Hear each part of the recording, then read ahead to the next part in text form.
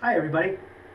There are a number of frequently asked questions that my CFIs get asked, so I thought it would be great to put a video together of some of those questions and answers for you. So those of you who are thinking about learning to fly or getting a license, hopefully this will answer some of those questions. And if you've got any more questions, just ask below in the comment section, and perhaps in a later video we can put those together for you. So enjoy!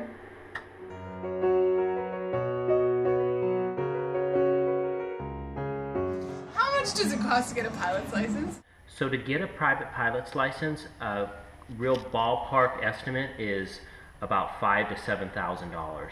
A lot of that depends on how often you train and how quickly you pick it up as well. Do I have to pay it all up front? You don't have to pay for the airplane up front or the cost of the private pilot's license up front. It's simply pay as you go, and you can pay with either cash, check, or credit card. How often should I train? As far as how often you train goes, I recommend 2 to 3 times a week. I know sometimes scheduling and budget does get in the way of that, but the more often that you train, the quicker you pick it up. A lot of the learning and the knowledge that you're gaining getting your license is based on a previous lesson. So the quicker that you train and the more often you train will build on that and end up saving you time and money in the long run.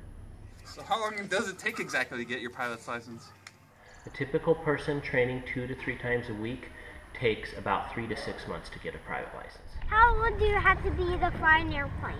The minimum age to solo, which means fly the airplane by yourself, is 16. And the minimum age to get your pilot's license is 17. You can start training at any age, but just understand that you can't solo an airplane until you're 16. Is there an upper age limit for learning how to fly? There's no maximum age to learn how to fly. You can start when you're 70, 75, or you can start when you're 13. It doesn't matter. What are the requirements for getting your private pilot's license? The requirements to get your private pilot's license, well, the basic requirements are 40 hours of flight time. Of that, 20 hours needs to be with a flight instructor, and 10 hours needs to be solo, which means that you fly by yourself. And of that solo time, you need actually 5 hours of solo cross-country time, which sounds really scary, but a cross-country is just 50 nautical miles straight line distance. So from Twin Oaks to Corvallis is about 56 nautical miles, so that kind of gives you an idea of how far a cross-country has to be. And 3 hours of test prep, as well as 3 hours of simulated instrument time, which means that you're underneath a view limiting device, which means you will be just referencing the airplane and flying the airplane solely by the instrument. What is ground school training? So ground training is an essential part of your flight training. There are many different ways to fulfill the ground training requirements and learn the required aeronautical knowledge associated. One of them is to attend a formal ground school, which we offer here at Twin Oaks Air Park. It's typically a 6 to 8 week course led in a lecture format by an instructor. Another way is to take and read the training materials on your own. We sell many different training materials from different manufacturers, and your instructor can lead you along a good path. Do you follow a syllabus? So we do follow a syllabus here at Twin Oaks Air Park. There's many different syllabuses that are available. The most common 2 syllabuses that we use are from Jeppesen and ASA. Basically, all of the syllabuses are going to follow 3 steps as far as getting your private license. The first step is just gearing you towards solo. It's getting you with the skills necessary to take off and land the airplane, basically prep for some basic emergencies, and also get your flying skills up to speed. The second stage of training is devoted to cross countries. With cross countries, you'll learn how to navigate the airplane, learn about some emergencies procedures, and also finding more distant airports. This is one of the most fun segments of the training because you're actually going somewhere. Doing a cross country over to Newport, to Astoria, up to Seattle, Madras, Sun River, all of those are within our reach. What is a check ride? The third segment of training is test prep. In that segment, you will learn what you're going to need to do to take your test. And the test is not, I don't want to sound scary with a test, but it's called a check ride. And with a check ride, you'll meet with an examiner. Basically, they're called a designated pilot examiner. And what they're going to do is test your knowledge. They're going to sit down and do what's called an oral exam. The oral exam is asking you some basic questions about the airplane, some questions about your systems knowledge, regulation knowledge. That takes about an hour and a half to 2 hours. Once you pass your oral exam, then you'll go up with the examiner for a flight test. And in that, you'll go and demonstrate a few specialty landings. You'll demonstrate some steep turns, some ground reference maneuvers, just basically testing how well you can control the airplane and judging your general knowledge. Once you finish with that, you get a private pilot certificate and you're good to go flying from day one. Where can I go after I get my license? Once you get your license, the sky is literally the limit, no pun intended. You're able to take a single engine airplane, not in the clouds and not above 18,000 feet, but anywhere in the United States, Canada, Mexico.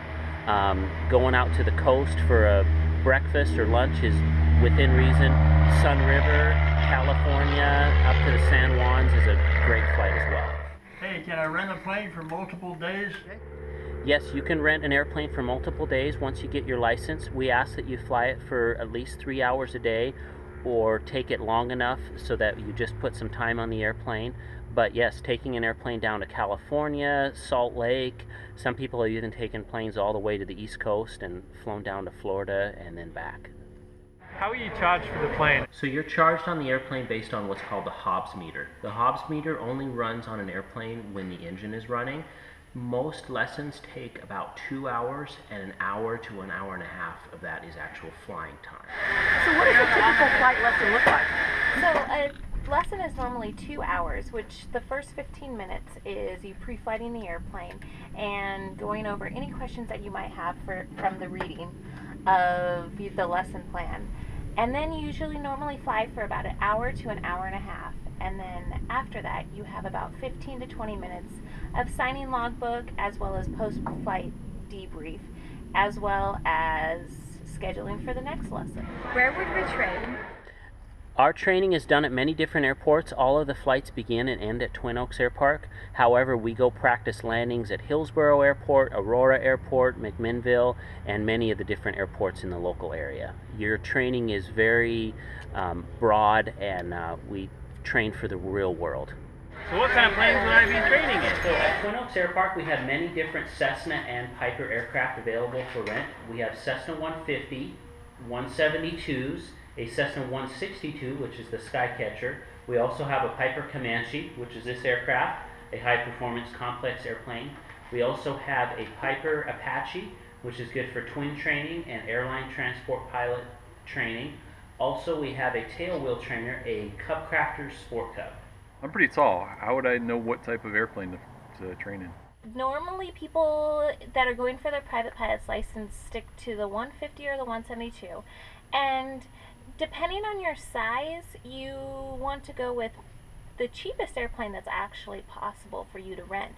If you are about 6 feet and under 200 pounds, you'll fit no problem in a Cessna 150. If you're more comfortable to fit in a 172, which is a 4-seat airplane, that is a perfect training airplane as well. How many students have you had? As far as me personally, I've had over 50 passes, and I do training for private pilot all the way up through airline transport pilot. What documentation would I need coming from England to get my pilot's license in America? If you're a foreign citizen, you can definitely train at Twin Oaks Air Park. The process is very simple. All you need to do is get fingerprinted and approved by the TSA, the Transportation Security Administration. Once you get approved, and all of our instructors are able to guide you with that process and get you started in the right path, you're paired with an instructor and you can complete all the training as you normally would if you were a U.S. citizen. What is the history of Twin Oaks Air Park? Twin Oaks Air Park is owned and operated by the Stark family. Bob and Betty Stark currently operate the flight training section as far as aircraft rental, hangar rental.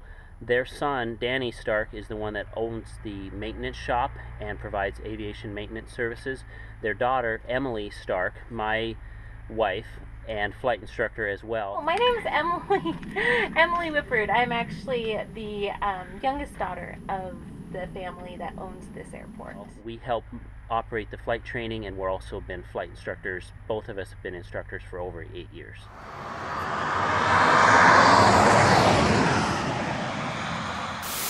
And action. Hello, Whenever you're ready. So, how long does it take? It looks like your dog is giving you a Well, what kind of trains would I be playing in? You have to take an intelligence test. What is it? Okay, ready? Go. Brooklyn, how old are you? I can't remember. How one more time to fly an airplane. You're 18. Stupid the traffic is killing us. You're killing me. I'm sorry. Okay. Okay. Nice. Okay, let's do a second take. What should I say? Yeah, it's really bad. I can't, dude. I can't. I'm pretty tall. How do I choose what kind of airplane in that situation? Yeah, just do 3. Okay. 1, 2, 3. Okay. It's like counting backwards with my fingers. I can do 1, 2, 3, but 3, 2, 1. Okay, we'll do it again. Okay. Where can I go after I get my license?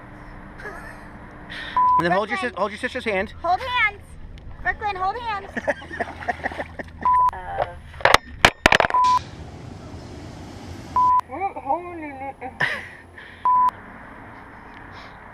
Where can I go after I get my license? Huh? Screwed that one up. Alright, take 2. How many flips in a row can you do at one time? Only one at a time. Only one at a time. There you go. Huh? How often should I train? Ready? I'm going to do 1, 2, 3. You say Brooklyn. You say the fire. Okay, I think we're done. Yeah, we're done.